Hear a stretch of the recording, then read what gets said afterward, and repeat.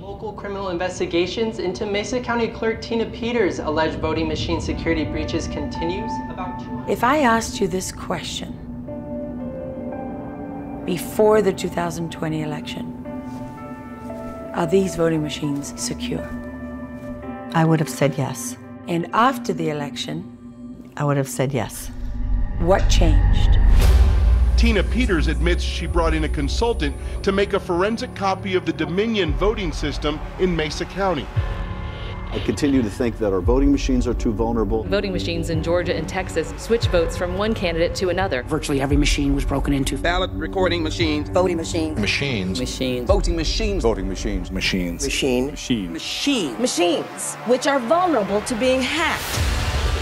There is no serious person out there who would suggest somehow that you could even rig America's elections. We've seen no evidence that any of our voting systems have been tampered with. The November 3rd election was the most secure. It was the most secure. Most secure election in American history, period.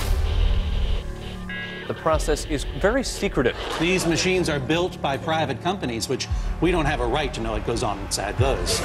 What did you see during the software update? We've uncovered something that they're afraid of. we didn't consider the machines.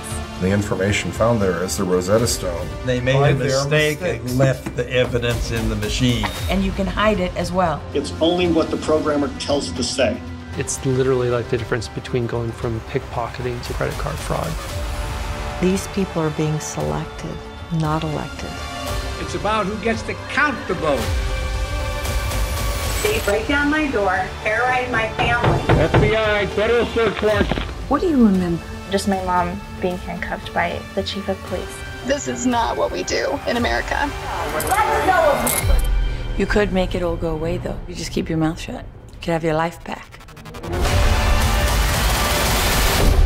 Can't unsee what I've seen.